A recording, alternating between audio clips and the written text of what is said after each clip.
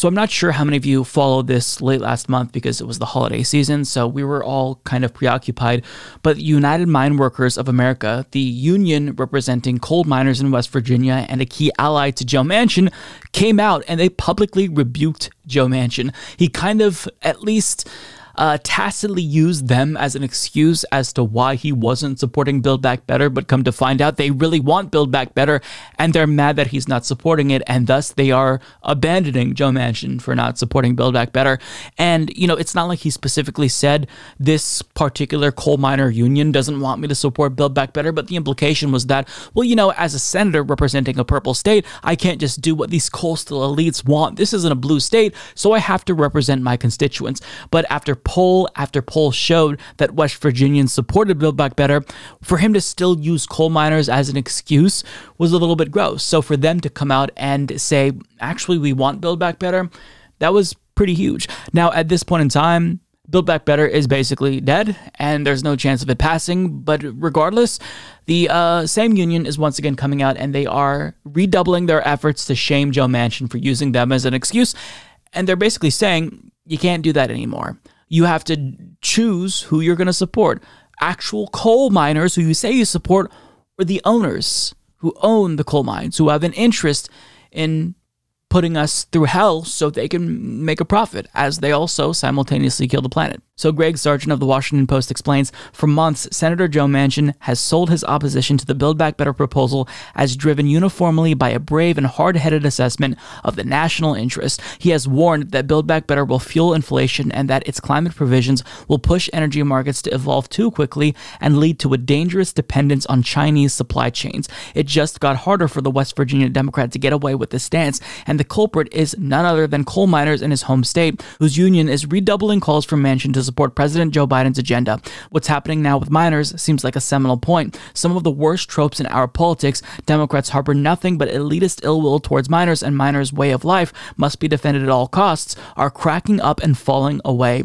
All this emerges from a new report in the New York Times that illustrates the true nature of home state cross pressures on Manchin. He's caught between the miners' union and mine owners who vehemently oppose Build Back Better. Now, to be clear, I don't like that framing from the New York Times article that this article cites, because it's not like, you know, Joe Manchin is trying to weigh out competing interests. You know, who do I support, the coal miners or the coal mine owners? Both have really compelling points, and I just can't decide who to support. That's not what's happening.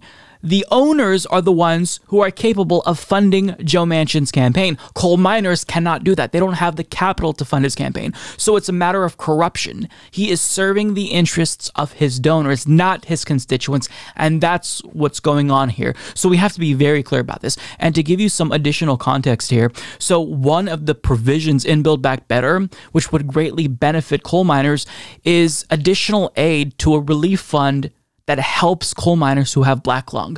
So not only do they support a lot of the provisions in Build Back Better and would stand to benefit from these provisions, but there's some carve-outs specifically for coal miners to entice Joe Manchin to support it, seemingly. But still, after that's put in there specifically to bait Joe Manchin into supporting it, he doesn't support it, and he still has the audacity to use coal miners in his state and West Virginia as an excuse as to why he's not supporting it. I mean, talk about the slap in the face. If this was my senator, I would be fucking pissed. But yet, he doesn't care. He has no concern whatsoever for coal miners. The article continues, the United Mine Workers of America backs Build Back Better because it will help mine workers transition to a future they now see as inevitable. Build Back Better contains tax incentives to spur manufacturing and consumption of alternative energy sources such as wind and solar to hasten our transition to a decarbonized economy. Crucially, some of these tax incentives would steer some of this renewable manufacturing to coal-producing regions to smooth the transition for workers away from fossil fuel oil. Miners also support Build Back Better because it would replenish a fund that aids miners suffering from black lung disease. But here's the rub. The mine owners oppose the tax incentives. Apparently, this is precisely because they would speed the transition to clean energy sources, which is bad for the coal business. So what Build Back Better would do is it would incentivize investment in clean, green, renewable technology. This is new jobs for people working in coal mines in West Virginia. So they're no longer risking their own health, but also destroying the planet for the profits of their bosses. It's a win-win-win. Of course, coal miners in West Virginia would benefit from the provisions in Build Back Better.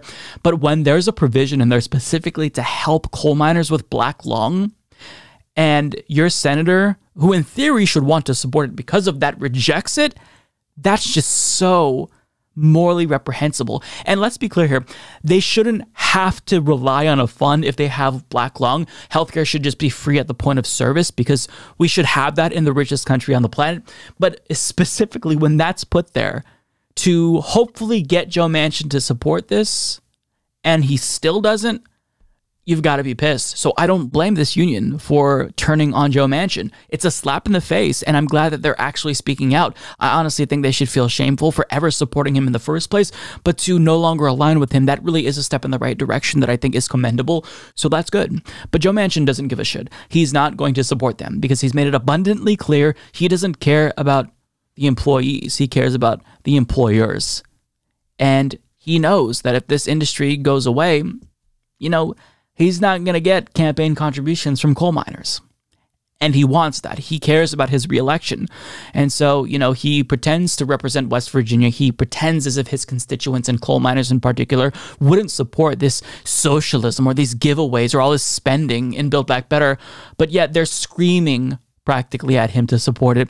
And he still uses them for his excuse. It's truly gross. He won't even grant them the bare minimum, which is a fund, additional funds to a relief fund that would help them with black lung. Jesus, what a disgusting piece of shit. But this is not surprising for Joe Manchin. He's shown his true colors long ago, and the fact that the union is only now not supporting him is a little bit sad, but again, better late than never. I'm glad that they are continuing to put pressure on him, and they're redoubling calls for him to support Build Back Better. Unfortunately, too little too late. He's done. He's not going to support it, and I don't think that Joe Biden is going to use his bully pulpit to pressure Joe Manchin, so the opportunity is gone. The moment has passed. He got what he wanted. He won, and now the only hope is that there's going to be at least some political price that he pays. Odds are that won't happen, but either way, he's going to be a winner. He makes lots of money as a modern-day, coal baron, so he doesn't care. If he loses his reelection, he's still going to be fine. He's a multimillionaire who's made money off of coal.